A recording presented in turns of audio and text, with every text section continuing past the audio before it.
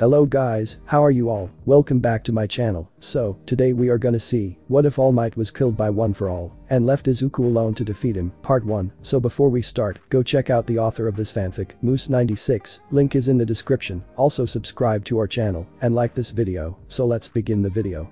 The ground shook as the world's #1 hero, All Might, clashes with his arch-nemesis, the world's most powerful villain, All for One. The world watched and was taken aback. For as long as All Might has been a pro hero, he never struggled in a fight. This time however was different, the crowd gasped in horror as their #1 hero was pushed back yet again. His small, fragile skeleton forms leaking blood, his secret now exposed to the world. No. He can't keep up like this. Izuku thought to himself. This is my fault, if he hadn't given me One for All he wouldn't be so weak right now. Izuku Midoriya, he's the one you passed One for All onto isn't he? The menace known as All for One taunted. Izuku felt his heart skip a beat, he remembered the shivering and paralyzing fear he, Kirishima, Yaoirozu, Iida, and Todoroki experienced seeing All for One up close.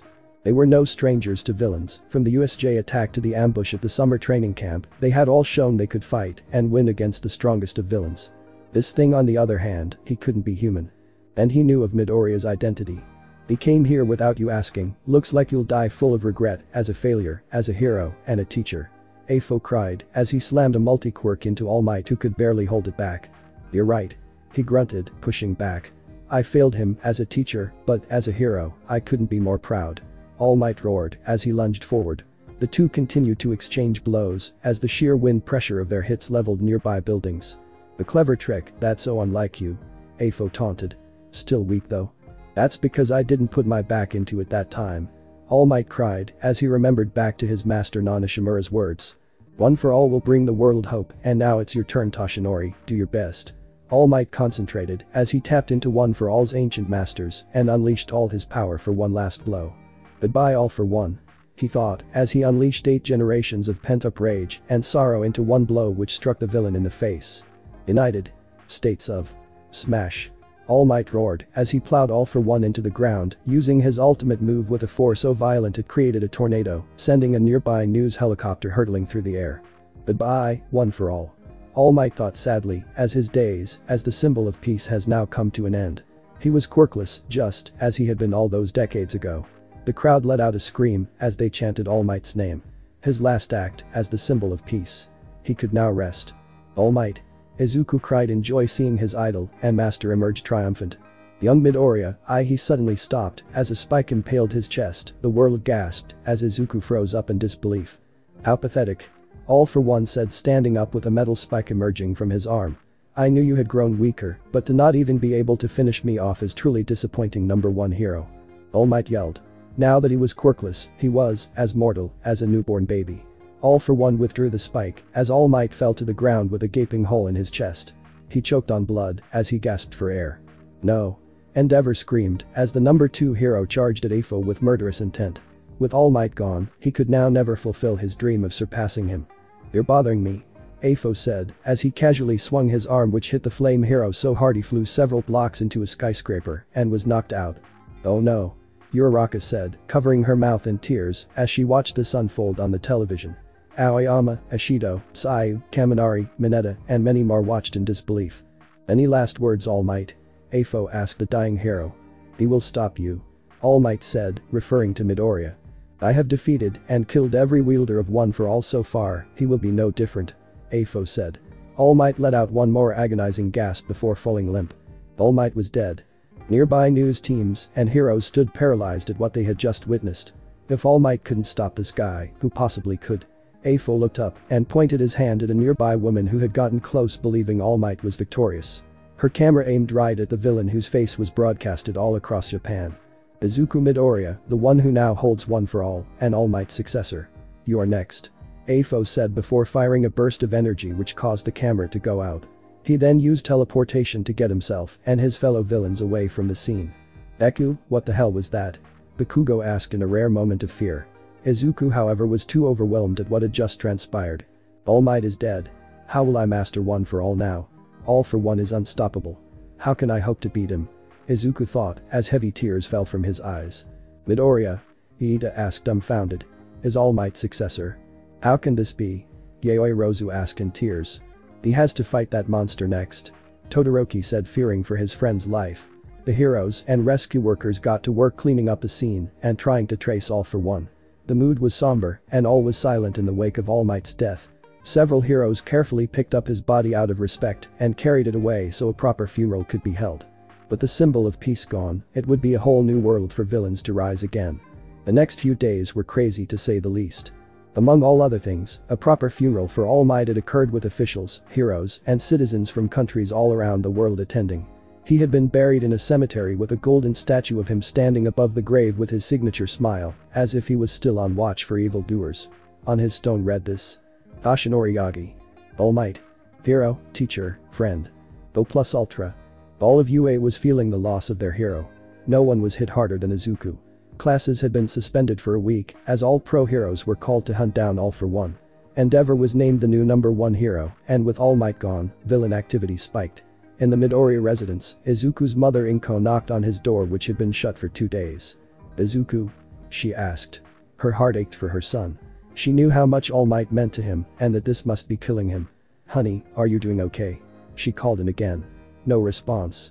"There's some pork and rice on the table if you're hungry," she said. She wanted to go in there and hug him, but knew that he was too devastated to talk to anyone right now. She slowly walked away as tears flowed down her eyes. In his room, Izuku simply stared at his All Might memorabilia, the comics, posters, action figures. He could almost hear his booming laugh followed by his catchphrase. "I am here. I never even got to say goodbye," Izuku said sadly.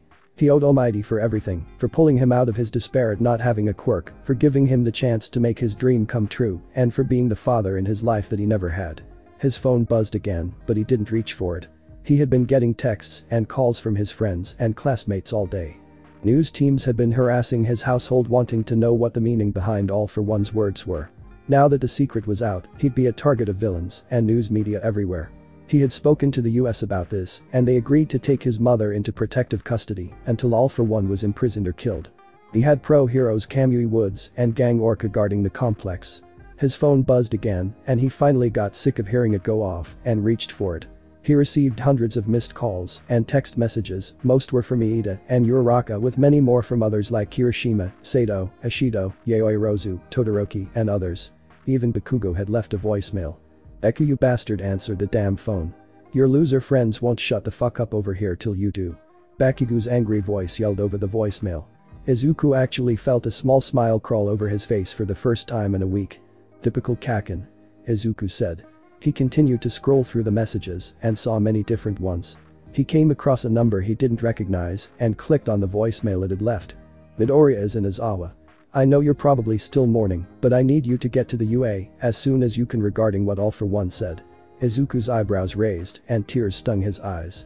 For a second he was able to forget about what was going on, only to remain again. He knew that Eraserhead wouldn't be calling him unless it was urgent.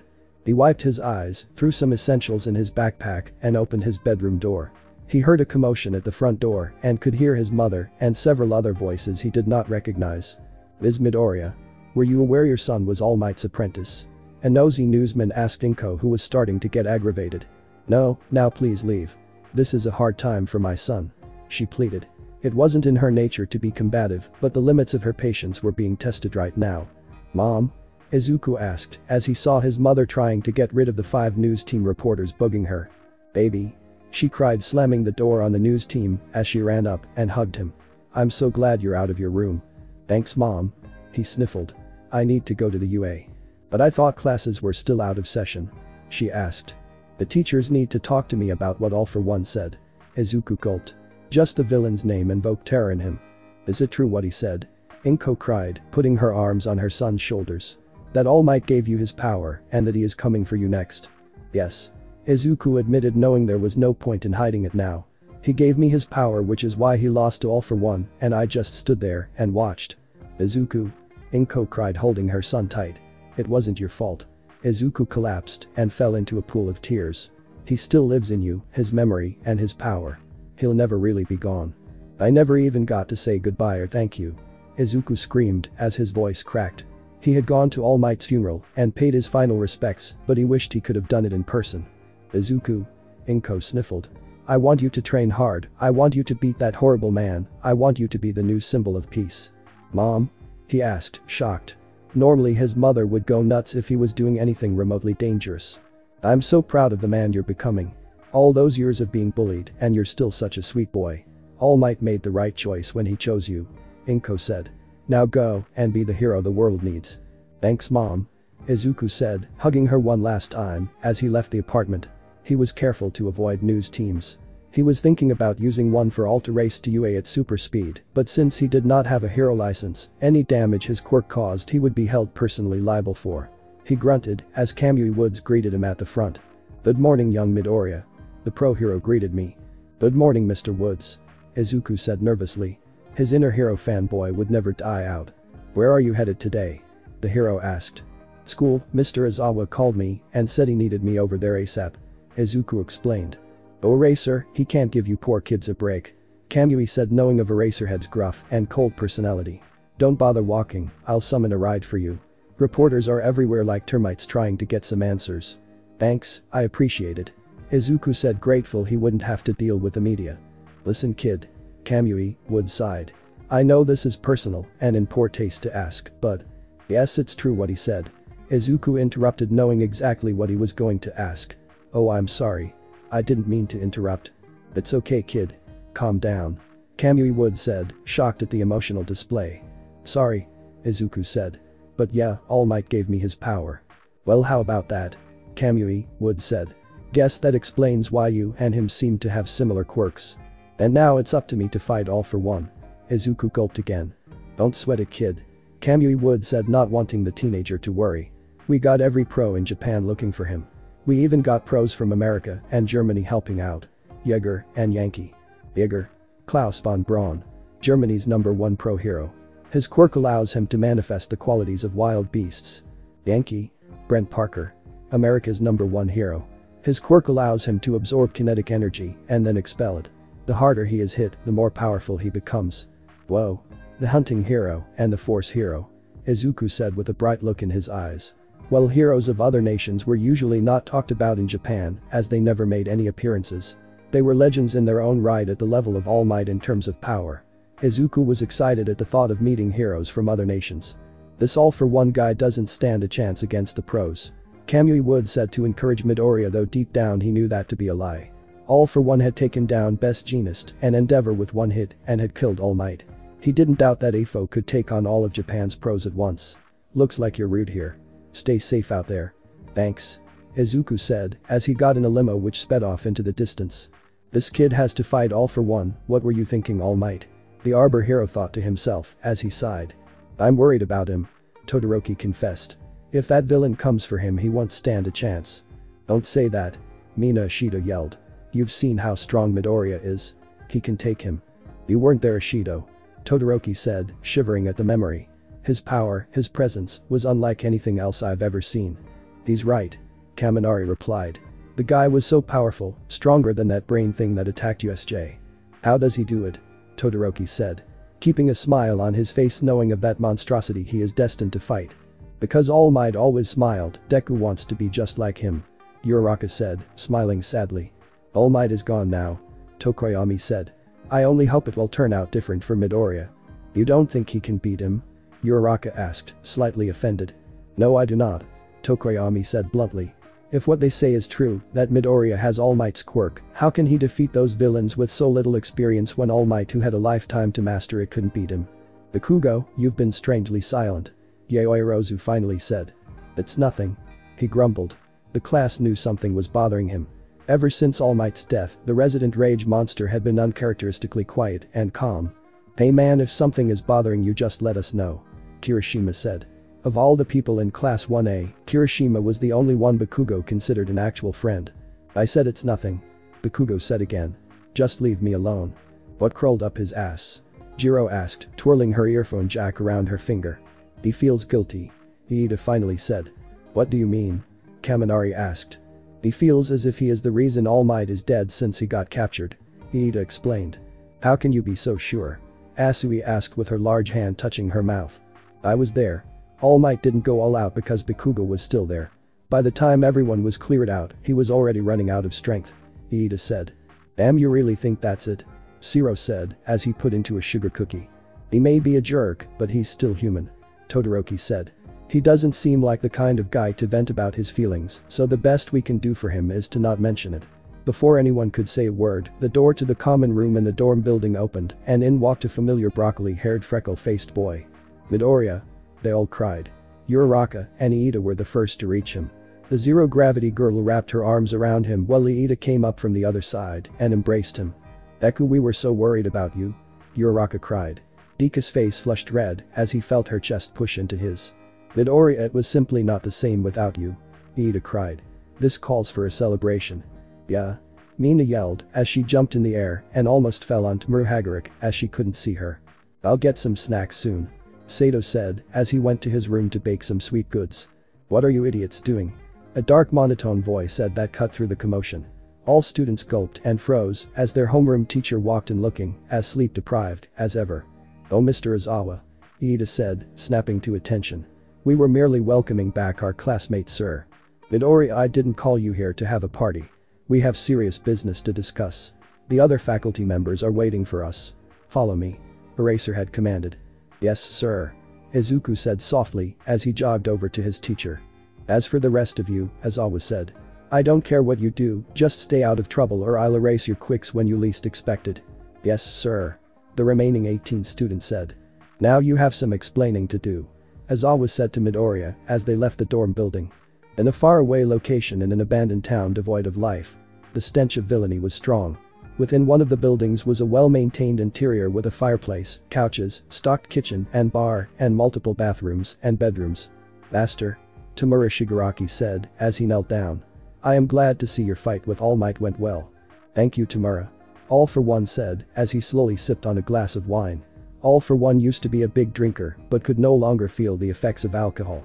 Being alive for so long with quirks that regenerated his internal organs had made him all but immune to alcohol intoxication.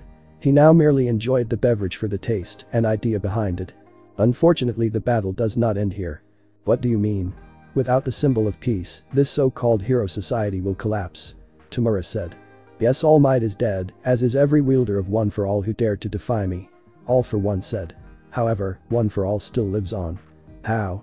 "All Might is dead, the quirk should have died with him," Shigaraki said in disbelief. "Remember how I told you that One For All could be passed on? All Might was wise enough to do that before I destroyed him. The power is now in the hands of a young student at UA named Izuku Midoriya," All For One explained. "Midoriya," Tamura growled. "I know I should have disintegrated him when I had the chance at them all that one day." "Patience, Tamura," All For One said. "The boy is no threat. Sure, he contains the only quirk with the capability of beating me, but he has no mastery over it. His body breaks if he goes too hard, and without All Might to guide him, he will never learn its true potential." "But even if he did, you could dispose of him easily," Tamura said. "Not true. The only reason I defeated All Might was because his power was weakened from passing One For All to Midoriya. Had he been at full strength, I for sure would have been defeated," All For One confessed.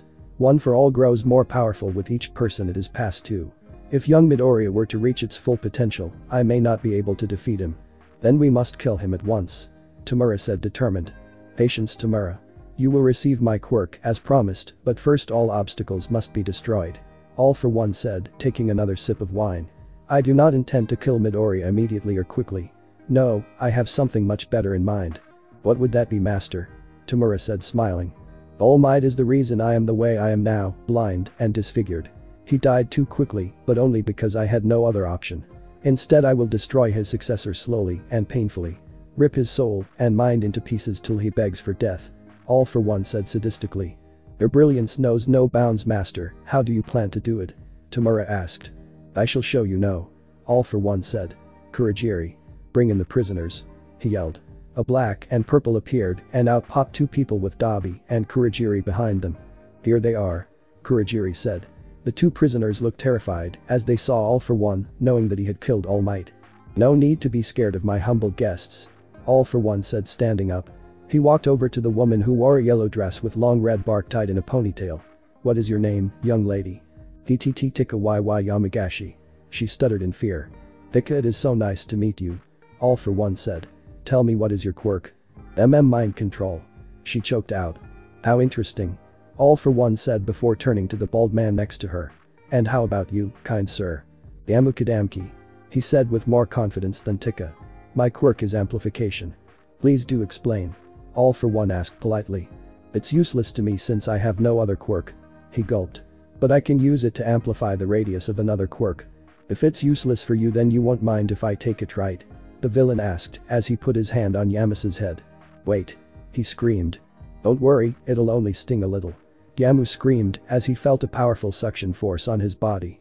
He felt as if his organs were getting sucked out. Then in an instant it was over. He felt the pain go away as he fell to his knees out of breath. He was distracted when he heard Tika screaming as All for One stole her quirk as well. Very fine quirks you have. You have my thanks. All for One said, flexing his fingers. Tamura, dispose of them as you wish. Of course. Tamura said as he walked up and wrapped his hands around the now quirkless people's throats. No. Tika screamed. No, please don't. Yamu screamed. Their neck slowly flaked away skin till it reached the muscle and bone. Tamura's decay worked its way across their body till both were nothing more than piles of dust. Now if you will all excuse me. I have something I need to do. All for One said as he left the room. Midoriya walked into a conference room with Eraserhead. There he was in the faculty of UA Principal Nezu, Present Mick, Midnight, Cementus, Snipes, Ectoplasm, Vlad King, Power Loader, and 13. Izuku noted the absence of All Might and felt a tug in his chest.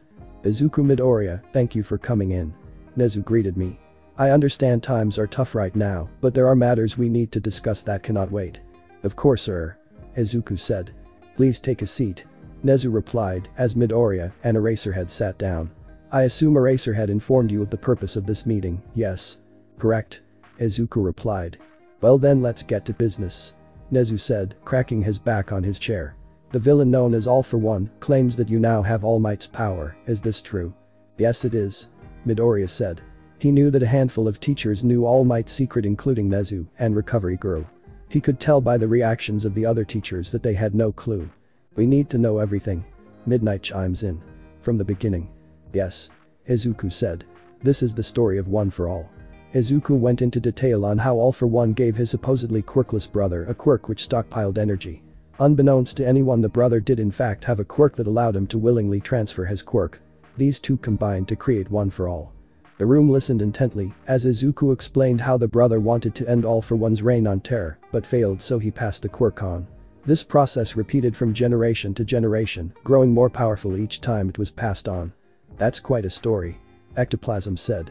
How was it that you came into wielding this power? It was about a year ago. Izuku said as he told them how he was quirkless and desired to be a hero above all else. He went into detail about his encounter with All Might and the slime villain and how he ran to help Bakugo, which inspired All Might.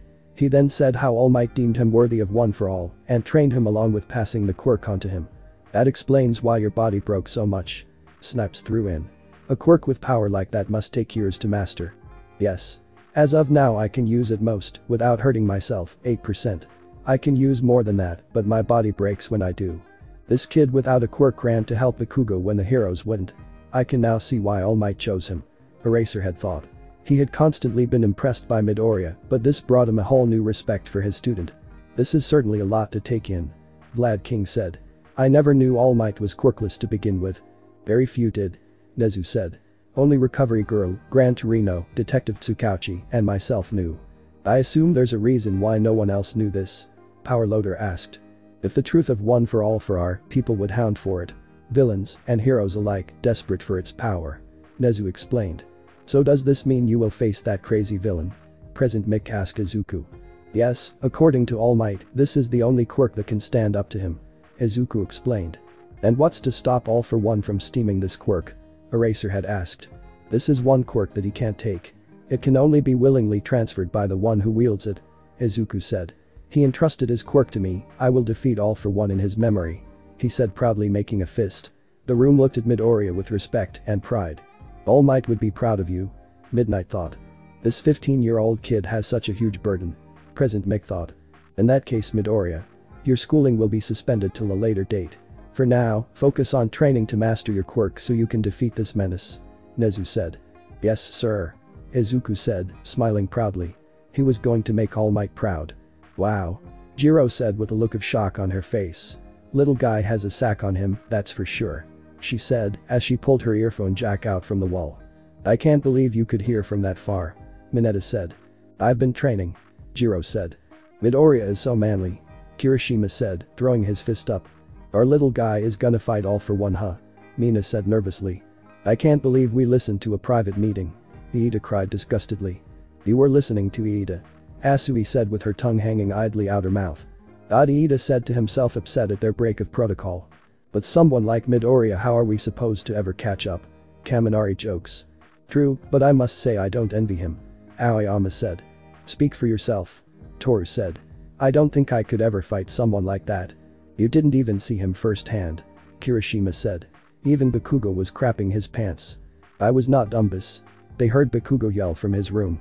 How did he even hear that? Yaoyorozu asked, which caused everyone to chuckle. How's he doing? Mina asked Kirishima. Todoroki put it best, he won't talk to anyone about it. Not even me. Kirishima. Maybe I could talk to him. Mina said.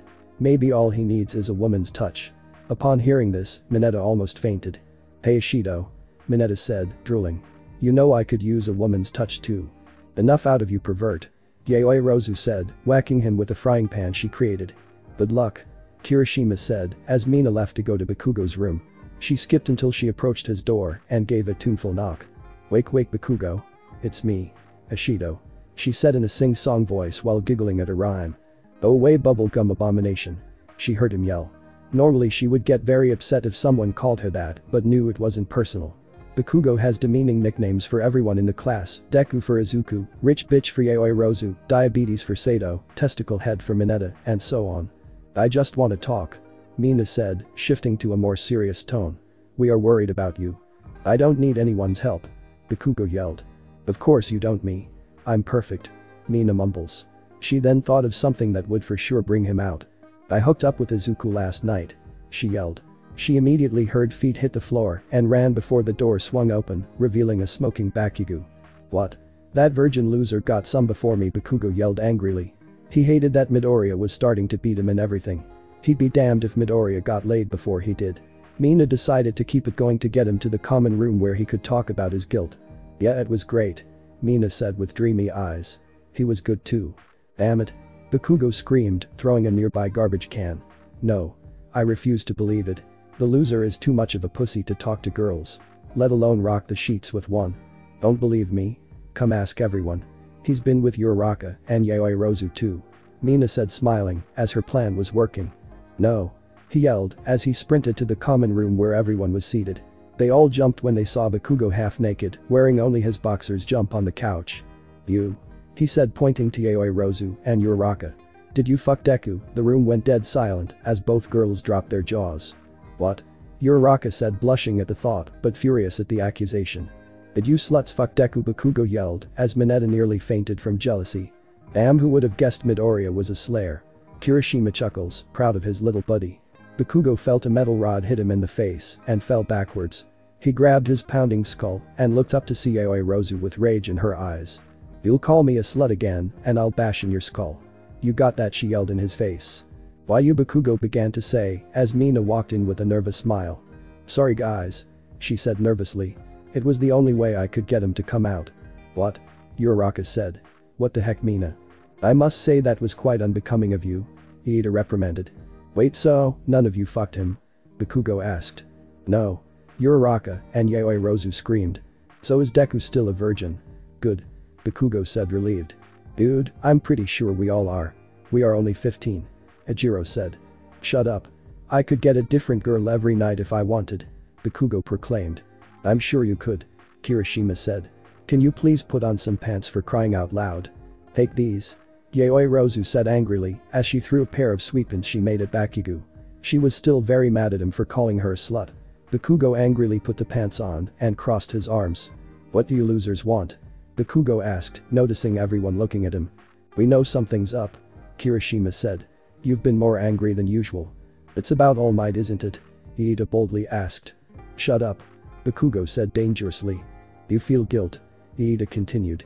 I said shut up. He repeated with a slight choke in his voice that everyone could hear. It was rare to see Bakugo tear up, but his eyes became wet with tears. He's right, and you know it. Todoroki stated. You feel All Might's death is your fault for being captured. Of everyone in the room, Todoroki was the only one who could stand up to Bakugo in terms of power if he went berserk. What the hell do you know, icy hot? Bakugo replied before finally breaking. Yeah. I do feel bad. If I hadn't gotten captured by those ass villains, then he could have fought that guy at full power cause I wouldn't have been there holding him back. He's dead because of me. Are you happy? He finished out of breath and was sweating. Damn man, I didn't know you felt this way. Kirishima said, putting his hand on Bakugo's shoulder. Bakugo? Toru said, wrapping her arms around him. He couldn't see her, but could feel her arms around him. We wanted to blame you, I tried to. Uraraka said. I never liked the way you treated Izuku. I wanted to pin this on you, make you feel bad. But no matter how many times I thought about it, you had nothing to do with his death. All Might was doomed the moment he faced him. Todoroki said. He has been severely weakened. Screw this. Bakugo said, as he got up and stormed out of the room. He would never admit, but he did feel much better getting off his chest. Midoriya left the meeting and walked back to his dorm room. He was feeling conflicted. He was renewed with vigor to defeat All For One, but also knew, as he was now, he didn't stand a chance. He was going to have to find Gran Torino again, which Nezu had assured him they would take care of. He found it ironic how a little over a year ago he was so desperate to become a hero, and now right out of the beginning, he was going to have to face the most powerful villain in the world. He knew that since his academics were being suspended along with the provisional license exam, he was going to be held back. He didn't care though, he needed to master One For All, and fast. He opened the door to the building and saw it was mostly empty. It was late at night, meaning everyone probably went to bed. He went to the elevator to go to his room, but decided at the last minute to take the stairs. Any bit of training helps, he said as he walked up the stairs. He came to his floor and walked over to his room. He pulled out his keys he kept around his neck and unlocked it. He proceeded to toss his bag on his bed and take his shirt off to change into his pajamas. He looked at himself in the mirror at his physique. While he did have muscle on him, he was not as buff as Sato or Shoji, but knew with a flick of his fingers he could destroy this whole building. I need to be patient, I only got this power recently, it will take time before I can what? He yelled, seeing Uraraka standing at his doorway. Her face flushed red seeing her crush shirtless. Oh hey Chako. He said as he ran to put a shirt on. Can I help you? Can I come in? She asked as her heart rate climbed. Yeah, let me just get changed first. He said slowly, shutting the door and putting his pajamas on. He opened the door again to see her twirling her hair with her finger. Come in. He said, leaving the door propped open. He knew UA dorm policy was that the door had to be open if someone of the opposite sex was in a room with you. She walked in and smiled sadly at all his All Might merchandise. You miss him, don't you? She asked. Yeah. Izuku confessed. If it wasn't for him I'd still be quirkless and with no friends. I would have never met you all. I bet he's really proud of you. Uraraka replied as she sat next to him on his bed. He always kept a smile on his face to assure people everything was alright because he was there. Izuku said. I try to do the same, but it's hard knowing what I have to face. Izuku? She said as she moved her hand on top of his. Izuku turned blood red and hyperventilated as a girl touched him for the first time. He suddenly felt himself lift into the air. He yelled, squirming in midair. Oops. Uraraka said, laughing as she put her hands together. Release. Izuku came fumbling back down onto his bed and landed on his back on his bed. Sorry, I don't have full control over that yet. She said, embarrassed. Oh, that was scary. Izuku said, hyperventilating. Deku? She asked. Yeah? He replied. Are you really gonna fight that guy? All For One? She asked worriedly. I have to, it's my destiny as the wielder of One For All. Izuku explained. If not for that I at least have to beat him for All Might. But he's so powerful. She said, sniffling. What if you die? Ichako, he said as he was cut off. She jumped on top of him and hugged him closely. I don't want you to die. She cried into his chest. Izuku was at a loss for words. He was torn between worrying that someone would catch them and starting a nasty rumor, freaking out that a girl was on top of him and wanting to ease Uraraka's mind. She lifted her head off his chest and stared down into his eyes. Her cheeks still wet from tears. Izuku gulped, she looked so pretty right now. She moved forward and lowered her face 2 inches away from him. Izuku's heart was beating 1,000,000 miles an hour. Izuku, she started to say before a blood-curdling scream erupted from the floor below. She immediately jumped off Izuku, who got to his feet as well. What was that? He asked. That sounded like a Shido. Hurry. The two ran out and saw other residents coming out as well. This had better be important lest I return to my beauty sleep. Aoyama said, yawning. Hey come man. Sito replied. She could be in danger. Knowing a Shido, she probably saw a spider. Ejiro said as the group ran to the floor where they saw all the other residents standing still in fear. "Why are you all just standing?" the Sito said, as he saw a dreaded figure holding a Shido by her head at the common area. Izuku froze, now desperately wishing it really had just been a spider. "Hello young Midoriya," the man said. "All for one," Izuku said, going weak in the knees. The rest of the class was paralyzed in fear. "Lem go," Ashido cried in between tears. All for one's girl on her skull slightly tightened, making her scream in pain. "Why you?" Kirishima said, hardening his body. Young man," All for one said. "These hands overpowered All Might's hardest punch. I wonder what would happen to this one if I were to squeeze." "Put her down, All for one," Izuku cried. "I'm the one you want. So selfless, I see now why the hero killer spared you. You truly are a hero, young man," All for one said. "Truly All Might's successor." "Don't you say his name, you murderer," Izuku said in a rare moment of anger. "The oath was dear to you, I see," All for one said. TSK, you are all so terrified, I can feel it. I can't blame you though, I'd be scared too." "Ida," Shoji whispered with one of his arms. "Go get help."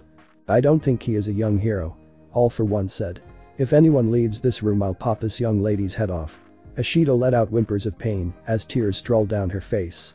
"What do you want us to do?" Midoriya asked. "You," All for one said. "I want to fight you, Midoriya."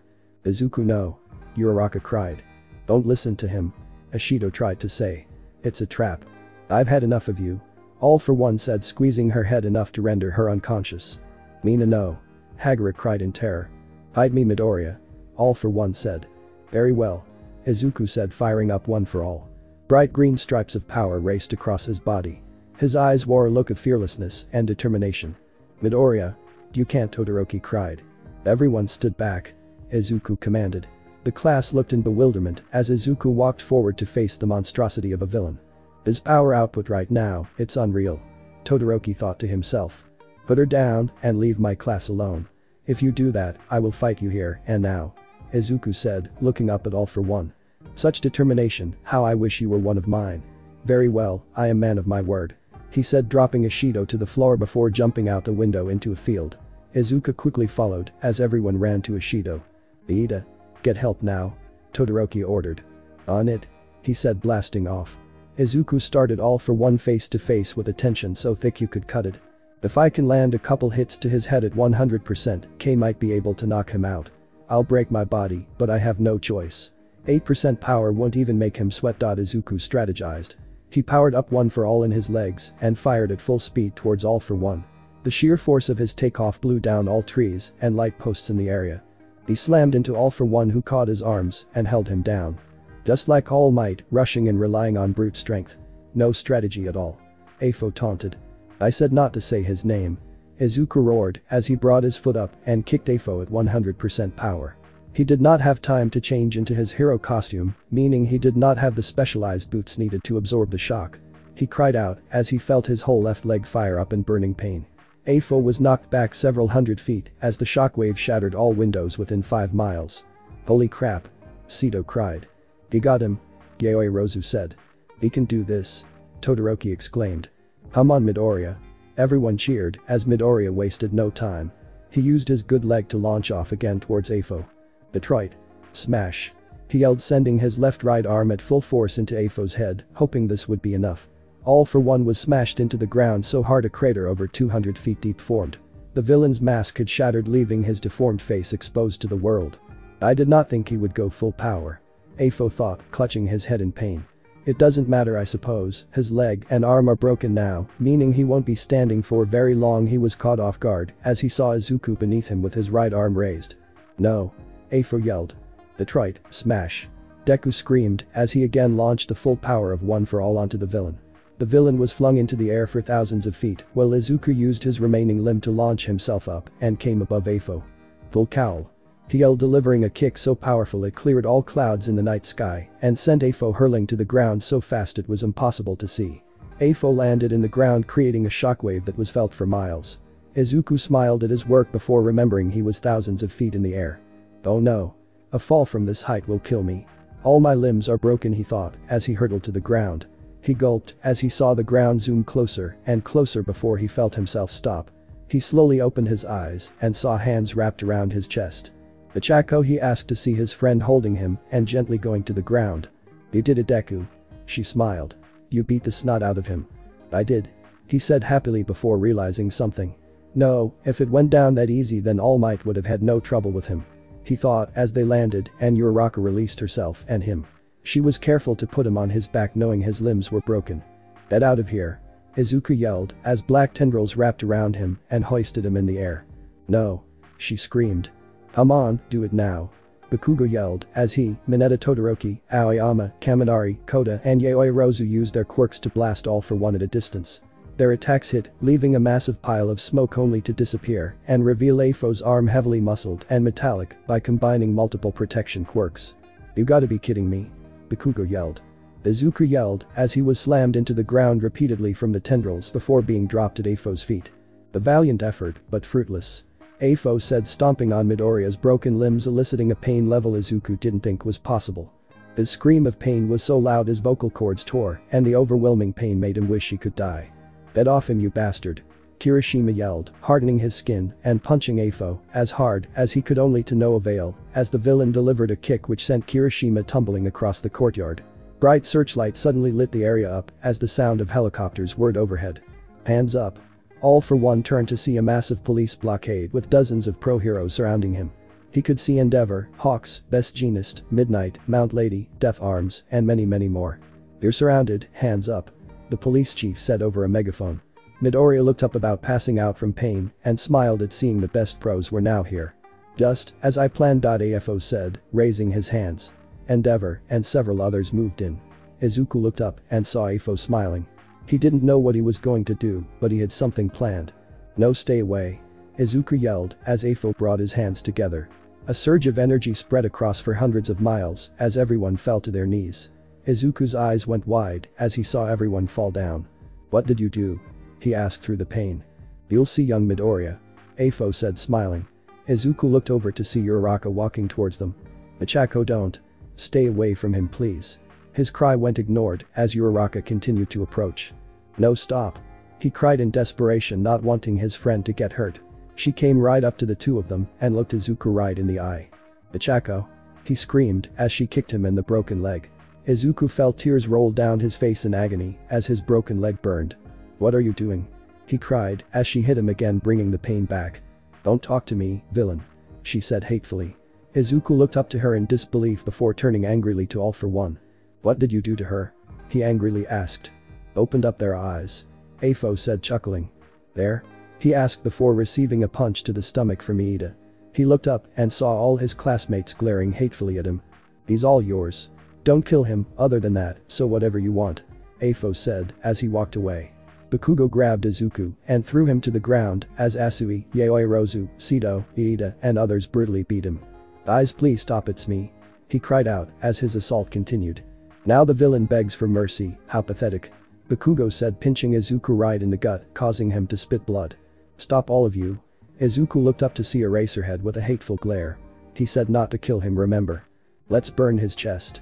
Uraraka sadistically suggested. Can you brand him, Todoroki? Of course. Shoto said, igniting his hand in fire. Izuku's eyes widened as his skin began to burn from the flame as it slowly approached. Once it made contact, Midoriya let out one more scream before succumbing to the pain. The last thing he saw was someone kicking and fighting his turned classmates. It is an understatement to say Izuku was in agony.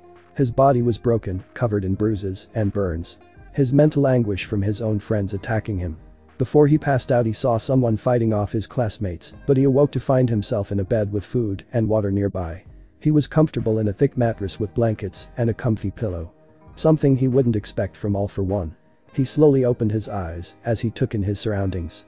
He was curious to know where he was at. There was no way Afo would have given him such comfortable quarters. He had casts round his limbs and a nearby bottle of painkillers indicated to him that someone was taking care of him. He didn't know who, but he was grateful. His mind wandered back to the last thing he remembered.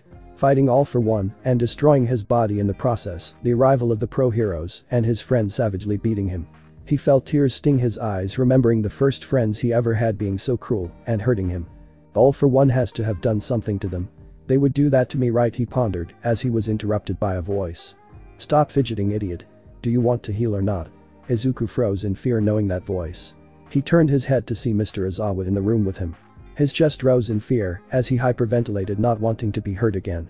Tears rolled down his eyes in fear and anxiety as his teacher stood up and approached him. "Calm down, Midoriya, I'm not one of them," Eraserhead said. I saw why you." Izuku whimpered like a cornered puppy.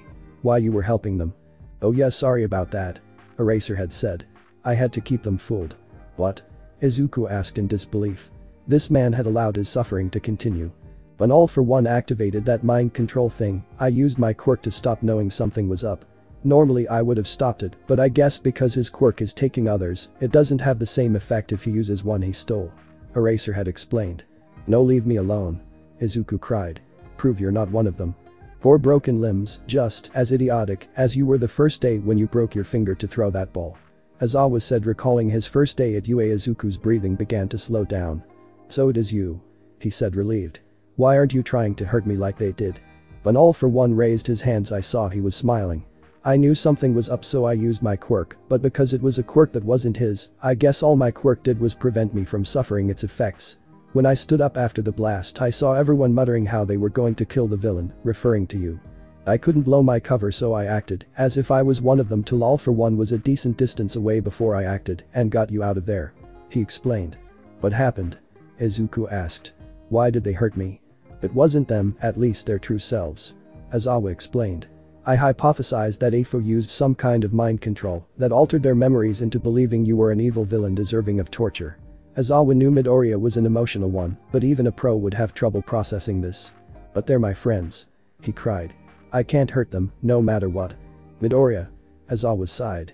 "I know this is hard with All Might passing, and now this, but there is nothing you can do right now." "No. I won't let him control them," Midoriya cried. "So what are you gonna do?" Aizawa asked sternly. "You broke all your limbs using full power, and that wasn't enough. Not only is he hunting you, so is every pro in Japan and most of the population." "What do you mean? How long was I out for?" Midoriya asked. A week later, he used the pros under his control to create martial law in Japan and took it over. "Other countries are preparing intervention in case of attack," Aizawa said. "Japan is not safe for you." "What about my mom? Is she okay?" Izuku asked. "This fucking kid. Never once thinking about himself." Eraser thought. "Listen, she too is under Afo's control. I saw it myself." "No, Mom," he yelled. This was too much for him to bear. "We are getting you out of here," Eraser said. "And where?" Izuku asked. "America, he can't reach you there." Luckily Gran Torino was on vacation, so he didn't get affected by Afo's mind quirk. "You will get there and train under him until you can defeat the villain," Eraser commanded. "What about you?" Izuku asked in concern. "I must stay here, I am the only spy that can get info," Eraser explained. "I will do what I can to liberate those under his control." "Mr. Aizawa, no. If he finds out you'll die," Izuku protested. "This is not up for debate, you brat," Aizawa replied. "Right now no one on the planet can stop him but you. All Might died believing you could do it. Don't you dare insult his memory by dying stupidly." "All Might," Deku said to himself, wishing now more than ever his idol and teacher were here with him. "What do you think he would have done?" "I don't know, but he was the best for a reason, he would have found a way," Aizawa said sadly. "I wish he was here, now more than ever," Izuku mulled. Aside from Eraserhead, he was alone now. "Me too, kid," Aizawa said. "You know, during the USJ attack when that Nomu thing hit me pinned, I was fading in and out of consciousness. I could see the oaf and hear him going, 'I am here.' It gave me a sense of security just knowing he was there," Aizawa said, allowing a rare smile to encompass his face. "This is no time to mourn. We need to get you out of here." "But how?" Izuku asked. "There is a small boat waiting on the shore in a rural area to take you to Hawaii, from there you'll fly to America," Aizawa said. "All the airports are controlled, so going by plane is out of the question." "But I don't know how to sail," Izuku said. "That's fine, you won't be driving the boat," Aizawa said. "Yeager and Yankee will be getting you out of here, but first I need to escort you." "I can't move though," Izuku said. "Which is why I have to carry you on my back, you shit," Aizawa said, throwing on a baby carrier for his back. Midoriya cried with snot coming out his nose in a comical fashion. "Shut up before I leave you here," Aizawa said. "You've been getting painkillers, so it shouldn't hurt too bad, but it will still sting," he said as he slowly put Midoriya in the baby carrier. "Can't believe I have to carry this brat like he's one of mine. Joke if you could see me now," he thought sadly. The smiling hero Ms. Joke has also fallen victim to All For One's control and would most likely kill Midoriya on the spot.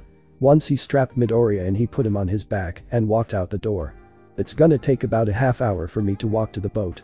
You don't make a sound, understand? As far as they know I'm one of them unless they see you. Then we are both dead. Aizawa ordered. Yeah, I got it. Midoriya said sadly. Put this over your head so no one sees you. Aizawa said, giving him a blanket which Midoriya put on his head to cover him. While he couldn't see anything, he could hear Eraserhead open doors and the sound of gravel crunching under his feet. Eraser looked off into the horizon and could see a giant woman overlooking a town. He got Mount Lady too, unreal.he thought. He had never been a fan of the heroine due to her pompous attitude, but he still respected her strength. We will be in big trouble if she discovers us. Even if I erase her quirk and revert her to normal size, it wouldn't take long for her to grow back and crush us while I blink. The journey went without event. All Izuku would hear was the occasional greeting to anyone passing by and the sounds of crickets in the night. Normally he would find it peaceful, but given the circumstances he was terrified. There. Aizawa said, looking at a boat. Wait for my mark until I confirm they're with us. Izuku merely nodded, not wanting to risk making any noise. Hello stranger. An American voice called out. This has to be Yankee. The evening, tell me why you say that. Aizawa asked. Because we are here. A man with a German accent replied. Midoriya, we are good, you can talk now. Aizawa said. Izuku figured it was code talk to verify who was an ally or enemy. Quite a shit show here, Eraser. Yankee said as he helped Midoriya into the boat. Gran Torino briefed us on what was happening, but this is insane. You're telling me I had to avoid a giant woman, an orca, a walking tree, and a fireball. Aizawa said, referring to Mount Lady, Gang Orca, Kamui Woods, and Endeavor respectively. Let's get him loaded up, Ygor said before stopping to sniff using his wolf nose. You smell something? Yankee asked. There. Ygor said as the four turned to see a tree branch snap out of nowhere. Damn it. Eraserhead said, activating his quirk to at least stall the threat, whoever it was. Slowly a naked young woman with long red hair and bright green eyes appeared out of nowhere. She had an angry look on her face from being discovered. The three pros tried to avert their gaze at the underage girl out of morality, but Izuku knew how it was. Mr. Aizawa, it's Toru. He said, referring to the previously invisible girl. Hagakure. Aizawa said. Why are you helping the villain? She asked poisonously. Should get him out of here. Aizawa said as Yankee and Ygor pulled the anchor and started the motor. Suddenly a giant hand grabbed Aizawa and squeezed tight. Eraser yelled as the pressure nearly broke his bones. Eraser. Yankee screamed. Well well well. The giantess said, revealing herself to be Mount Lady. What do we have here? She asked to bring the eraser up to eye level. My lady, be careful. Tamaru cries as she flashed back invisibly due to Aizawa no longer having his quirk active. If he uses his quirk he'll be small again. He won't do that. Mount Lady said, popping her hips out. If he does, he'll fall close to 60 feet, it will kill him. Put him down. Ygor growled as he manifested the arms of a gorilla. Or what, tiny man? Mount Lady taunted. What can you do to me? Oh wow, she's gorgeous. Yankee said, drooling much to Ygor's dismay. Are you kidding me right now? Ygor yelled. I know you got a thing for big girls, but come on. Oh shit, yeah, sorry. Yankee said, getting out of his trance. Yeah, come on you big bitch. What did you say? Mount Lady said as she threw a massive fist at Yankee with the intent to smush him. He allowed the fist to hit him, which while it hurt, he felt the kinetic energy come in and the shoot back out, hitting the giant. She screamed as her blow reversed and let go of Aizawa, who tumbled to the ground. He was then lifted by Ygor, who uses eagle wings to carry him to safety in the ground. Damn it. Eraser said, clutching his ribs. Mount Lady had done a number on him for sure. We have to go before more show up. Yankee ordered. They heard rumbling in the distance as Aizawa could spot the flames of Endeavor. Dead in the boat now. Aizawa said as the two other heroes jumped into the vessel. Eraser, you coming? Yankee asked. No, I'll hold me off. Eraser said, unraveling his scarf. Oh no, none of this cliche bullshit. Yankee yelled. No. You'll never make it, other Aizawa tried to say as Ygor used gorilla arms to grab him from behind and throw him in the boat. Aizawa tried to use his quirk to get free but couldn't see the man because he was behind him. Ygor threw him on the boat before hopping on himself. You idiot. We will never get away. Aizawa scolded. Oh, I think we can. Yankee said, smiling. Hey Midoriya, can you hit me without fucking up your body? Huh? He asked, confused. By quirk, if I get hit, my body pushes it back out with equal force. I hear you got All Might's quirk, a good hit should do it. Can you hit me with anything that won't break? I might be able to headbutt you at low power, but Izuku tried to say, not wanting to hurt the American hero. Just do it. Yankee ordered as he put his lower body in the water on the stern of the boat. As this happened, Endeavor finally broke the tree line with a dozen other pros. "Don't let them escape," he yelled, charging up a hellflame fireball. "Midoriya now," Yankee yelled. "Smash!" Izuku yelled, head-butting Yankee in the back at 8% power. Yankee yelled from the pain, but felt the kinetic shock travel through his body and fired off from the shoreline, covering thousands of feet in a matter of seconds. "Yeehaw!" Yankee cried in victory as he flipped off the retreating coastline. "Americans!" Giger scoffed as he activated the motor on the boat. The 60-foot motor boat spread away in the night till the coast was no longer visible. "Damn, that was close," Yankee said, breathing heavily. "That was some power you got there, kid." "Thanks," Izuku said shyly from the praise. "So how long till we get to Hawaii?" Aizawa asked. "Normally, over a week," Yankee explained. "I'm sure none of us want to sit in the open ocean for that long, so I set up for a rendezvous with the US Navy before that so they could snag this boat and we could get loaded up in a plane. It's about 200 miles from here. We should get there in 6 hours." "Good, all this rocking interferes with my nap," Aizawa said. "So what is your plan?" Giger asked.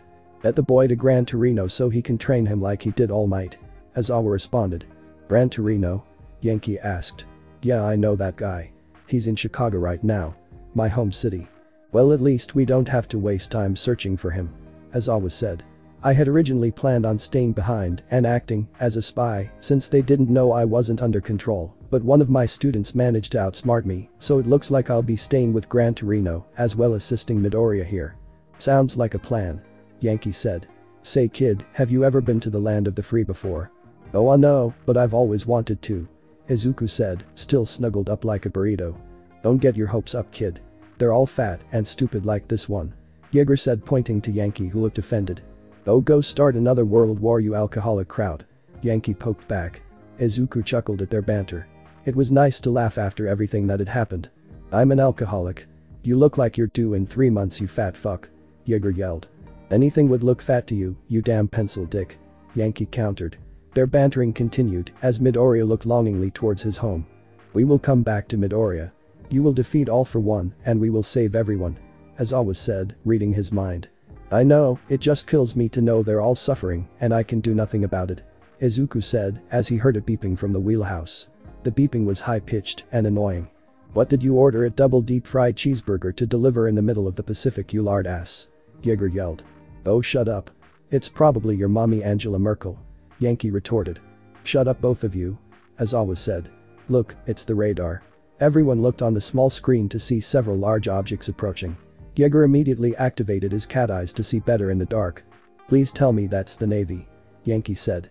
"I don't see anything," Giger said in disbelief. "Whatever it is, it's underwater." They looked at the radar as the object seemed to be beneath them and then stopped. "I don't like this," Yankee said as the boat suddenly listed to the starboard side as a massive whale used its tail to hit the boat. "What the hell is that?" Yankee yelled as another whale slammed the boat. "Fucking whales," Giger screamed as he tried to steer the ship away. "Whales don't fucking attack," Yankee screamed. "It's Kota," Izuku screamed. "He's using Anavis." "What?" Aizawa asked. "Think about it, whales don't coordinate attacks like this. Who do we know has a quirk to control animals?" Izuku explained as ocean water smothered the boat multiple times. "Damn it," Aizawa said. "We are over 100 miles offshore, he has this kind of range, unbelievable." "Damn it, I'll take care of this," Giger said. "Take the wheel, Yankee." Yankee ran and grabbed the wheel as Giger's face turned into a beluga whale.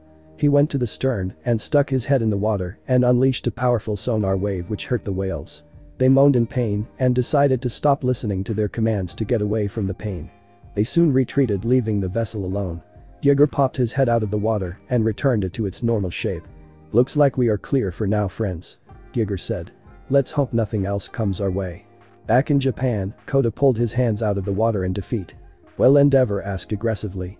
Kota looked at him and shook his head. "Worthless," Endeavor screamed as he smacked Kota across the face. Kota rubbed his cheek in pain as no one came to his defense. "So they got away," Best Jeanist said. "Yes, All for One will not be pleased," Endeavor said. "But we will find them, no matter what." In Japan, All for One walked through a large park. He was quite satisfied, with All Might gone, his successor terribly injured, and everyone under his control. He felt jubilant. He stopped as he saw All Might's grave. The gold statue with his smile looked at All for One as if it were mocking him. "Looks like I won," Afo said as he used his many quirks to slash the statue in half and crush it to oblivion. Now you lay there dead as I rule over all. This is your ultimate victory, master. Tamura complimented. All of Japan is at your feet. Once I have finished young Izuku's torment, this will all be yours, Tamura. Afo said, which got the decay quirk user excited. My lord. Endeavor said as he approached the two. I bring urgent news. And what would that be? All for one said. This had better be good. Midoriya has escaped with Eraserhead to America. Endeavor reported. Tamura gasped as All for One stood silent. A tremble was felt in the ground as Afo slowly turned to Endeavor. What? He asked angrily. It appears Eraserhead has betrayed your glory and smuggled Midoriya out of Japan to America. Endeavor explained. All for One felt anger rising in him, but quelled it. He found giving in to rage to be a petty and childish thing. That is most unfortunate. All for One said, making a fist at his side in frustration. I also have word that Gran Torino is in America as well and plans to finish the boys' training. Endeavor repeated. This caught All for One's attention. He remembered after he destroyed Nonishimura that Gran Torino took in All Might and finished his training, allowing All Might to become the nuisance he was. If Gran Torino trained Midoriya, he just might be a threat. Damn it. All for One cursed. We cannot let that boy be trained. Shall we send a party to stop him? Endeavor asked. Not you or any other pros. Your names and faces are public, you would be immediately noticed. Afo said. Send the children from UA, the sports festival is only broadcast in Japan, so no one will recognize them. As you wish, I'll assemble a small team. Endeavor said as he walked away. All for One looked down at the broken statue of All Might and could see his face smiling at him. Damn you. All for One screamed, stomping on the head and shattering it. In the middle of the ocean on a bright day. A vessel carrying 4 heroes made his voyage to its rendezvous. Jaeger and Yankee focused on navigation and steering while Eraserhead tended to Midoriya's wounds. He moaned in pain. Tears stung his eyes as his broken limbs flared up in agony. Here. Aizawa said, giving the boy 3 pills. Midoriya happily took them and a glass of water and gulped it all down. It might take a few minutes for them to get to work, but it'll make the pain go away. Eraser said. The pills he was giving him were powerful narcotics used to help injured heroes and citizens while waiting for doctors or healer quirks. Midoriya felt the pain slowly fade away as he was able to relax. Thank you. He said, so happy that the physical pain was gone. Those are all you're getting for the next 6 hours. We don't need a hero with a pill problem or shot liver. Aizawa said, aware of the potential risks of these pills. I should be okay. Izuku said. He was still wrapped up in a bundle with his broken limbs sticking out in casts. Once we get to America, there is bound to be someone with a healing quirk there. You'll be able to move again, hopefully. Otherwise we will have to wait months for you to heal, in which you will lose all the progress you've made till now. Aizawa explained. How do you think they are doing? My friends. Izuku asked about missing his comrades. He was worried that they were being tortured. Fairly well. Aizawa said. It is merciful in an ironic way, they have no idea what they are doing. It's plausible that once the quirk is lifted they might not even remember it. Aizawa hoped this to be true. He doubts anyone under All for One's control would be able to live with attacking citizens and Midoriya. Have you ever been to America? Izuku asked. Only on business. Aizawa replied. I mostly stay in Japan where my agency is, and given my quirk in particular I don't get much time off. To do hero work in another country requires a special government authorized permit. What was it like? Izuku asked, trying to take his mind off of everything that was happening. It's a lot bigger than Japan. All new quirks and all new heroes and villains you've never heard of before. He said. Are they really the way Jaeger said they are? Izuku asked. Not all of them, yes, some do fit that stereotype, but the majority are good people. It just so happens that Yankee exudes every stereotype of America. Aizawa said. I've read about him, his fight with Muerto. Izuku said. The killing villain. He was a dangerous one, that's for sure. Aizawa said, knowing Muerto all too well. His quirk caused immediate death to whomever he had skin-to-skin contact with. It was like Tamura's decay, only much quicker and more efficient. Yankee had defeated him and the villain had died in prison some time ago. He did feel bad for the man, growing up with a quirk like that would make anyone go crazy. You know, it's kind of funny. Izuku said. When I was being attacked by the class I wasn't even bothered by Kaken. Why is that? Eraser was shocked that he would bring this up. Well, it's usually not that different from his normal self. He said, as a bubble appeared over Dika's head with Kanchan's angry face in it. They'll kill you. Deku, you bastard, you're dead. I. Yeah, good point. Aizawa said. That damn brat is making me go grey. I actually have a question for you. Izuku said. And what would that be? Aizawa asked. It's about your quirk. Izuku said, looking away from his teacher. If he asks me that damn question, I'm throwing his pain pills overboard. Aizawa thought to himself. If you looked in a mirror and used your quirk, would you erase your own quirk? Izuku said, smiling sheepishly. Shut up, Midoriya. Aizawa asked. He couldn't even begin to count how many people had asked that question, as a joke. Land ho me lads. The Yankee roared out. Aizawa and Izuku looked out the window and saw several large gray-colored ships armed to the teeth. That's our ride. Aizawa said. The boat came to the largest ship's port side as ladders were rolled down for the pros to climb up. A helicopter helped to move Midoriya to the main deck where he saw dozens of men and women running around doing different tasks. He saw an elderly man in a khaki uniform walk up to Yankee and give him a salute. Good to see you, Yankee. The man said. Pleasure is all mine, Admiral. Yankee smiled as he saluted back. Our friends across the pond got quite a situation going on. I heard we are at Defcon 1 back home. The Admiral said. Wars were not so common anymore with the rise of quirks. They did still happen though, and the world was preparing for the worst. He then turned to Midoriya and Eraser. Sorry to hear about All Might, he was a joy to have in the States when he was younger. Thanks. Midoriya said, missing his idol. We have a plane ready for you to take you to San Diego where you'll be transferred to another flight going to Chicago, as Yankee requested. The Admiral said. Also, while normally you would require a permit to use your quirks in America since you are not from there, the President has allowed an exception for you too given your situation. You are free to do hero work, Eraserhead. He then looked to Midoriya, who was in a wheelchair, and saw how busted his body was. This kid can't be more than 15 years old, who the hell does this to a kid? The Admiral thought sadly. As for you, I'm not sure how Japan's hero school runs, but in America, anyone aiming to become a pro takes a series of 7 tests when they turn 18 in order to get their license. Do you have Japan's equivalent? Then no sir, I never got the chance with the all-for-one attack. Midoriya explained. Well son, unfortunately we can't have you using your quirk for hero work, especially if it's as powerful as I've heard. The Admiral said before looking to the stern of the ship. Looks like your ride's all fueled up and ready to go, Godspeed gentlemen. Likewise, sir. Yankee said. You coming, Jaeger? No, I must return to Germany in case of an attack. Jaeger replied. Ah, you bastard, bring it in. Yankee said as the two heroes moved in for a quick handshake and hug. Stay safe out there, you fattest. Jaeger said, smiling. Likewise, Kraut. Yankee said. Jaeger walked to a different aircraft to be taken back to Germany. What? Midoriya asked, confused. They were at each other's necks for the last 2 days. Yankee and Jaeger are close friends. Eraser said. They show their friendship through insults. I don't get it. Midoriya responded with confusion. Eraser had looked down at Midoriya. He knew that the kid had been quirkless and had been bullied relentlessly for it. He never had friends till he came to the UA, so he didn't have a full understanding of how friendships worked. You will one day. Eraser said as they boarded the plane. He pushed Midoriya up in his wheelchair as Yankee followed suit. Midoriya looked around. This wasn't anything like All Might's private jet that used to visit his old friend Dave's Shield all those months ago. This was more dark and plain. It ain't exactly luxury airlines, but it'll do. Yankee said, entering the cabin.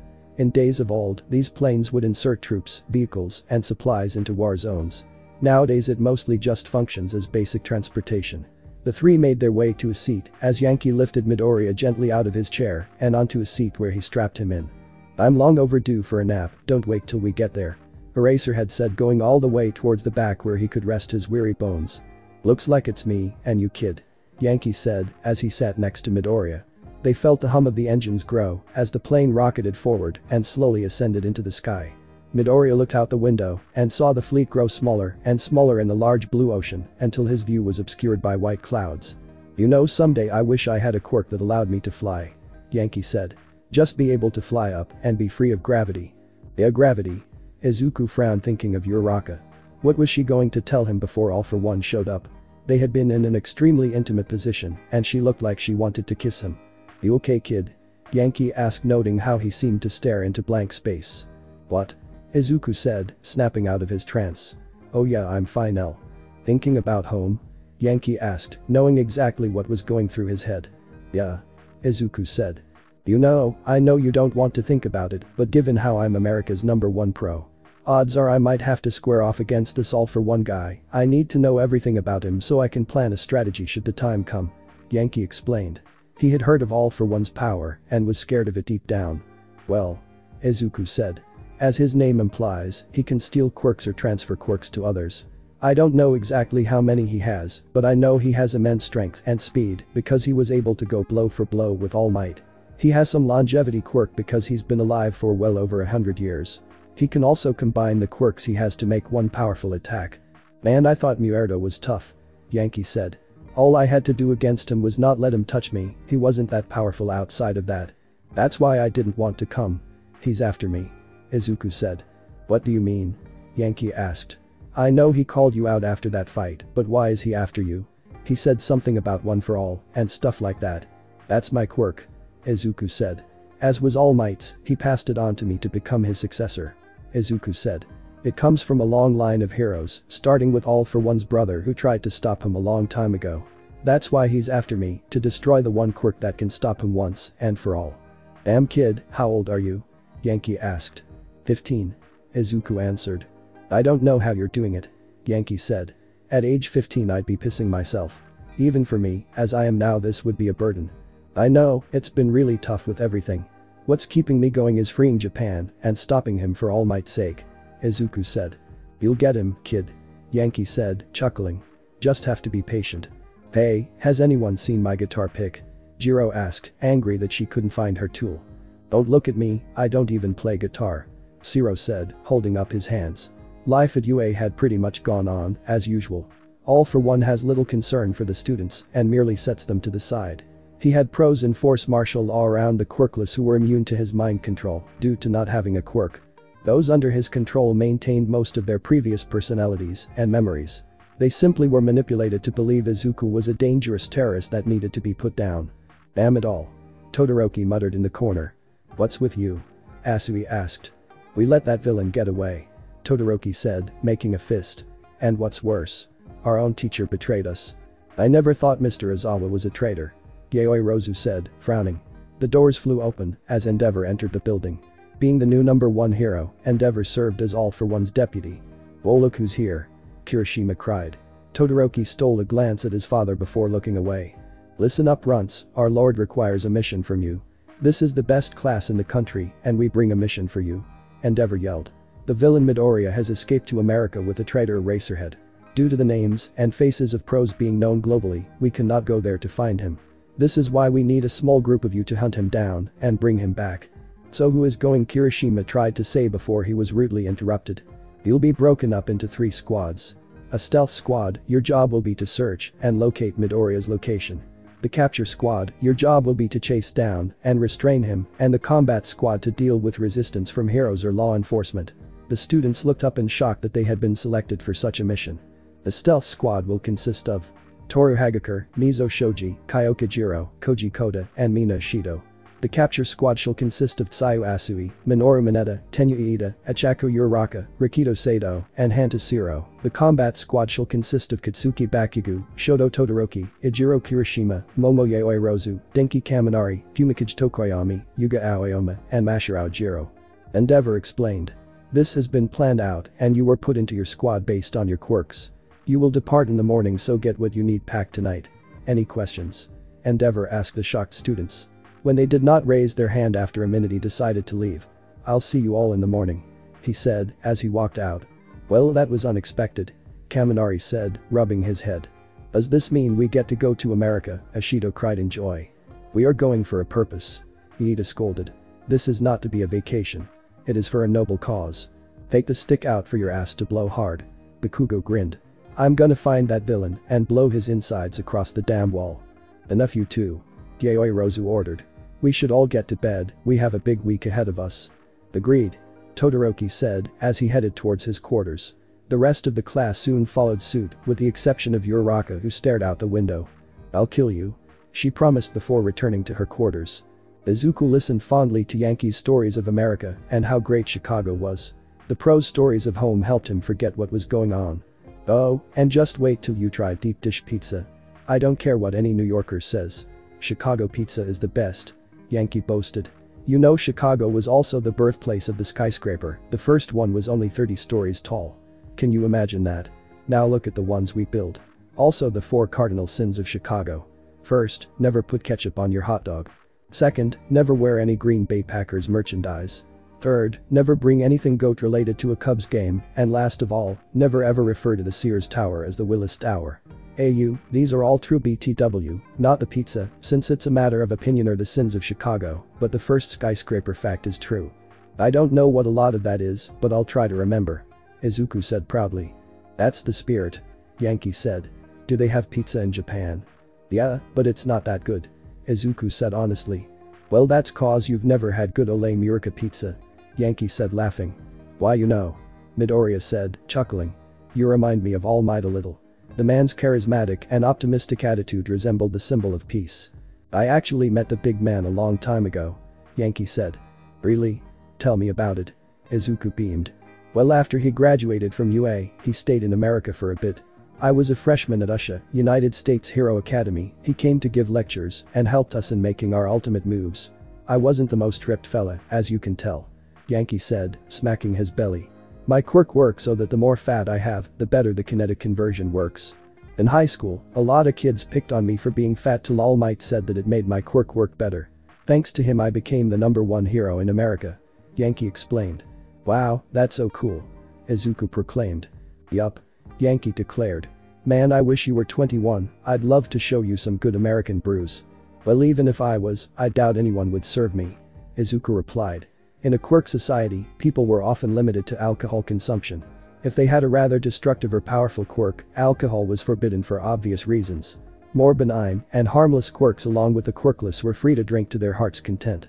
That's why I love mine. Yankee declared. Only destructive if someone else hits me first, in that case it's self-defense. How does your quirk work exactly? Izuku asked.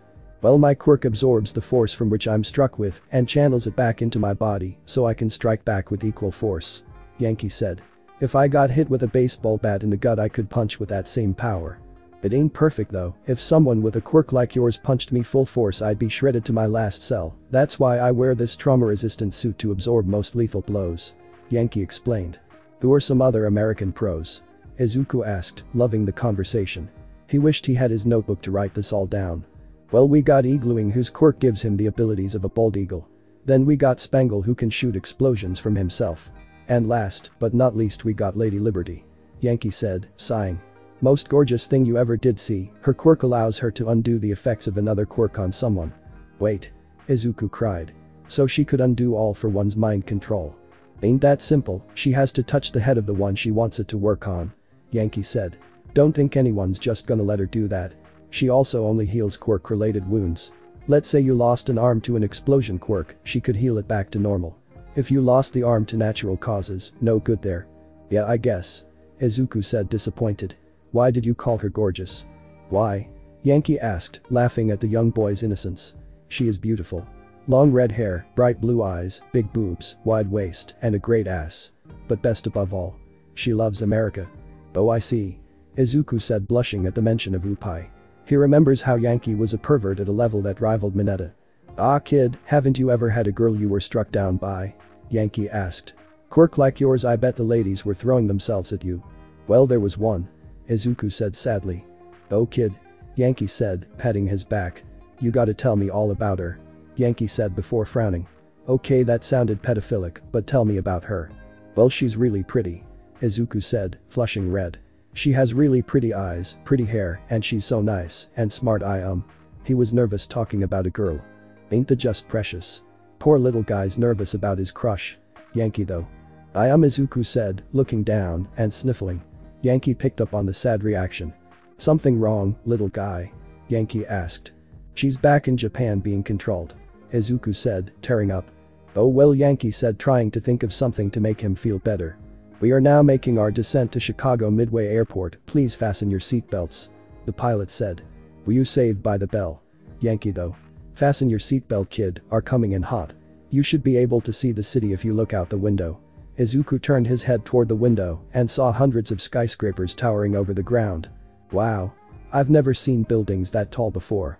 He beamed as the plane descended further. He could see cars moving to and from on the expressways and could even make out people as the plane came ever closer to the ground. He felt a thud as the plane landed on the runway, still going very fast. The plane appeared to be going max speed as it slowly slowed down, allowing the plane to be driven towards a terminal to offload its passengers. Wee. Yankee said, unbuckling Izuku. I'll go wake up your grumpy teacher. Eliciting a chuckle from the teenager. Yankee walked over to Eraser and let out a mighty burp into Eraserhead's face. Izuku burst out laughing as Izawa woke and nearly gagged from the putrid smell. We've landed, Yankee cried as he saw Eraserhead's fist in his stomach. His eyes were glowing and his hair was floating, meaning he activated his quirk to punch Yankee so the kinetic force wouldn't reverse it on him. You disgusting slob. Izawa said glaringly. If you ever belch in my face again it will be your end. Oh whatever. Yankee said, standing back up. Anyways, we landed. If you want to rest at the hotel, I'll take the boy to our healers and take him on a tour of the city and bring him back when we are done. Wow, do I feel like I'm going to regret leaving him? Eraser asked, folding his arms. Come on, I know I'm immature and obnoxious, but I didn't become the top hero in America by being stupid. Yankee said, defending himself. Fine, getting out and about can keep the kid's mind off all the crap back home. He better be back by 10 p.m. at the latest. Izawa explained. Okay dad. Yankee laughed as he grabbed Midoriya from his seat and put him in his wheelchair. The three exited the plane onto the terminal where Yankee was immediately smothered by fans. It's Yankee. The crowd screamed as Yankee waved to his fans. USA. The Yankee slowly started chanting. USA. USA. USA. USA. USA. USA. The crowd joined in as a nearby bar tossed Yankee a can of Budweiser. He proceeded to open it and chug it as the crowd went wild. God, I love this country. Yankee thought as people lined up to meet him. Hey, you guys don't mind, do you? Yankee asked Eraser and Midoriya. Go ahead, part of being a pro. Eraser had said. Well, he was a well-known pro in Japan, he wasn't that famous in other parts of the world. He would often find himself plagued by fans asking for photos or autographs, though he was not as sociable as Yankee. About 20 minutes went by before Yankee walked back over. Sorry about that. Yankee said. It makes a lot of these people's day to get a photo. If you're done then can we leave? Eraser asked. Yeah. I just gotta contact a friend of mine. Yankee said. She can heal this little guy. Well, there's some good news at least. Izawa said, grateful that they wouldn't have to wait months for Midoriya to heal on his own. Is it Lady Liberty? Izuku excitedly asked Yankee to explain her quirk. Yup. Yankee said. She'll meet us at your hotel you'll be staying in. Let's head over to Arrival so we can hitch a ride out of here. The trio made their way through the airport, which took longer than it should have due to fans constantly wanting to talk to Yankee. They finally made it outside where a limo was waiting. Good to see you're back, Yankee. A man in an American flag-styled suit said. It's good to be back. Yankee said as he helped Midoriya into the limo. Izuku looked in the limo in awe. There were comfy couches, a fridge, and even a TV. Alrighty then. Yankee said as the three got settled in the car. Do you guys want something to eat or drink? We got some juice and snacks in the fridge. Can I have some juice? Izuku mildly requested. I'm fine. Eraser nodded back off to sleep. Here you go, kid. Yankee said, bringing a small carton of orange juice with a straw. Yankee held it at mouth level so Izuku could drink it. Where are we headed today? The driver asked from the driver's seat. Drake Hotel. Yankee said. The car pulled out of the airport and made its way to the hotel. Izuku looked out the window in awe as he saw all the people and buildings. Wow, it's so cool here. The boy exclaimed as they drove by the Sears Tower. I can't even see the top. How tall is it? About 1,500 feet last I checked. Yankee said as Midoriya took in the sights. They went along the lakefront where Izuku looked out into the lake. I can't believe that's a lake. It's so huge. You would think it's an ocean. Izuku said. Always like swimming in Lake Michigan better than the ocean. Shit bites you in the ocean. Yankee laughed. I can't relax waiting for a shark to come and take a chunk out of my ass. We have arrived. The driver said as they pulled up to a large building. The three exited the car as Yankee handed the driver a wad of cash. Thanks again, buddy. Yankee said as the driver drove off. The three walked in, but not before a group of teenage boys no older than Izuku saw Yankee. Hey Yankee. They yelled. Murika. Fuck yeah. Yankee replied as they cheered. The three quickly walked into an elevator to avoid delaying Midoriya's healing. I got you guys a suite, 2 bedrooms, and 2 bathrooms. Thanks Yankee, you didn't have to. Izuku smiled. Ah, it's all good, the owner of this place gives me discounts since I stopped a robbery here a few years back. Yankee said as the elevator dinged indicating they were there. They walked out as Yankee escorted them to their room. Behold paradise. Yankee opened the door and Izuku opened his eyes in wonder. The living room alone was bigger than his entire apartment back home. Izuku then saw a woman sitting on the couch. Ah, you're finally here. she said in a heavy southern accent. There's my honey. Yankee said, walking up, arms spread out for a hug. Back off, perv, I'd let Muerto touch me before you, she said as she stood up. Izuku's jaw dropped at the woman. She was taller than Yankee and had a very curvaceous body with wide hips and long slender legs. She had bright red hair tied up in a bun behind her head with a brush of freckles on her cheeks. This the little guy you needed me to heal? She asked me to walk over to Izuku. Izuku gulped as she walked over to Izuku and knelt down. Wow, he was right, you are really pretty, Izuku said before realizing what came out of his mouth. Wait. I'm sorry. I didn't mean to. Oh, ain't you just the sweetest thing, she said, smiling at him before turning to Yankee and whispering in his ear. What the hell did you tell him about me? Nothing. I just said you were pretty, Yankee whispered back. No, you probably went and told him how I got big boobs like you do to everyone, she whispered angrily before turning back to Izuku. He filled me in on what happened, sweetie. I'm sorry to hear about everything. Thanks, I appreciate it, Izuku replied. I should be able to heal you. My quirk lets me heal any damage or effects from any quirk related activity. You hurt yourself cause you overused your quirk, so I'm pretty sure it might work. Just sit still and lem get you all patched up, Lady Liberty said as she placed her hands on his arms. Izuku felt a weird tingle flow through his broken limbs as his bones seemed to stitch themselves back together. It took about 30 seconds, but when she was done. Give him a try, see if it works, she said. Izuku slowly moved his fingers, wanting to make sure it didn't hurt before he moved his whole arm. After his fingers moved, he moved his palm before moving both his arms freely without pain. Wow, you're amazing, Izuku said happily. Such a gentleman, you sure know how to make a girl feel like a lady, unlike some pigs around here, she said, shooting a dirty look at Yankee. Now let's get your legs all fixed up. She placed her hands on Izuku's thighs, which made him extremely nervous given how close they were to a certain place. Oh, I'm sorry, sweetie, she said, feeling guilty.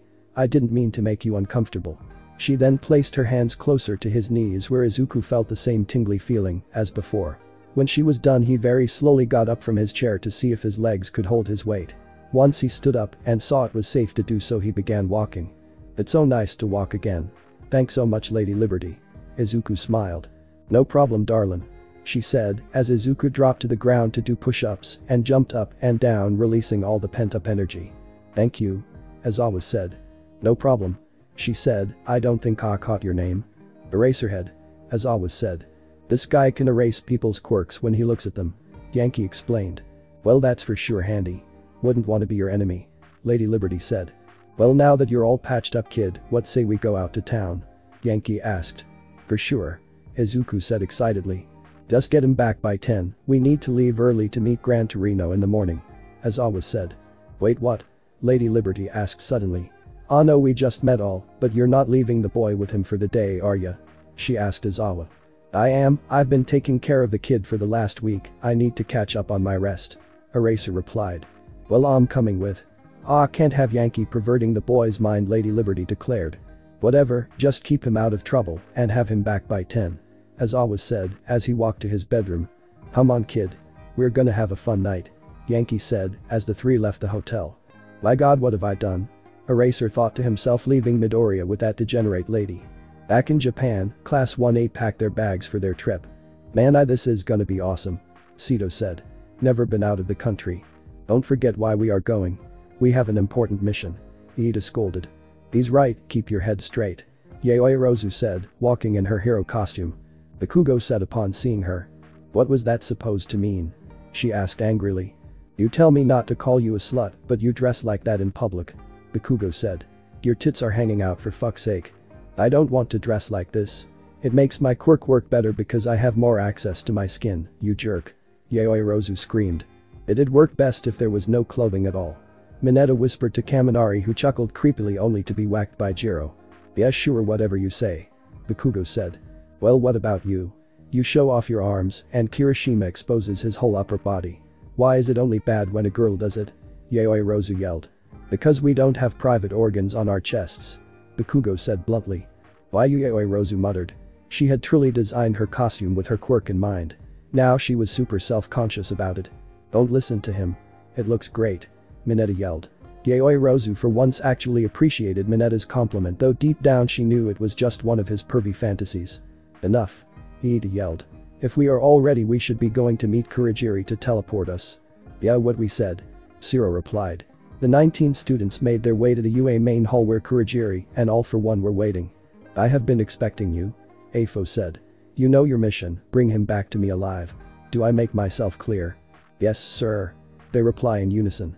Good, are you ready, Kurogiri? Afo asked his fellow villain. Yes, I have the coordinate locked in, all you have to do is walk through it. When you have him, phone me on the devices we gave you and I will open a portal back. Kurogiri explained. I will only say this once more. Afo said. Bring him back to me alive, show up without him or with him dead will be met with consequences. This is your chance to prove your worth, don't mess it up. We won't let you down.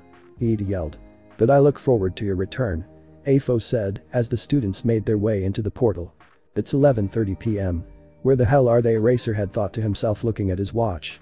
He had set an alarm for 10 p.m. to make sure Midoriya was back, but an hour and a half later they still had not returned. He had tried calling all three multiple times to no avail. If they aren't back in 20 minutes I'm going out looking for them. He soon heard the doorknob moving, indicating someone was trying to get in. Oh, Midoriya. You're my bestest good friend. He heard a voice he assumed to be Yankee say loudly. He was clearly inebriated. Figures. Eraserhead said. Izuku, please marry me, you cutie. He heard a female voice cry. You gotta be kidding me. Aizawa said, irritated. He expected this from Yankee, but not Lady Liberty. He had hoped she had more decorum than her colleague. After several failed attempts to open the door, he finally got up and opened it to see a horrifying sight indeed. Oh, Mr. Eraser might. Izuku said, wobbling. I don't feel so good. Lady Liberty caught him and cradled him like a baby. It's okay. Mom is here. She said emotionally. Oh. My. God. Aizawa said, flaring up in rage. Tell me you didn't. Thanks for watching my video and make sure to check out the author of this fanfic, link is in the description, see you next time, till then sayonara.